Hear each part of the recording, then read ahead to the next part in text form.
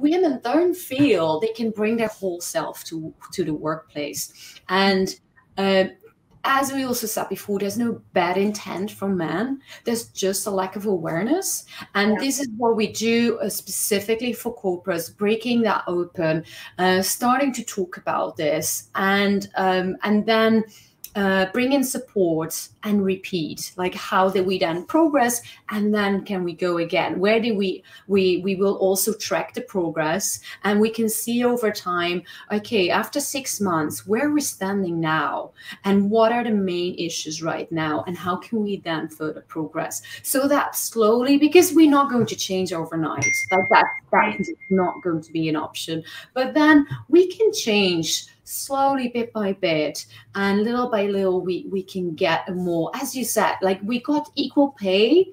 It's an easy measurement, right? Like, it's very important. If I look back at my corporate experience, I was earning about half of someone like who was exactly doing the same job but was a guy, and so it's so important that we have equal pay, because we deliver the same and often even more. Like, women are very determined to do their job well,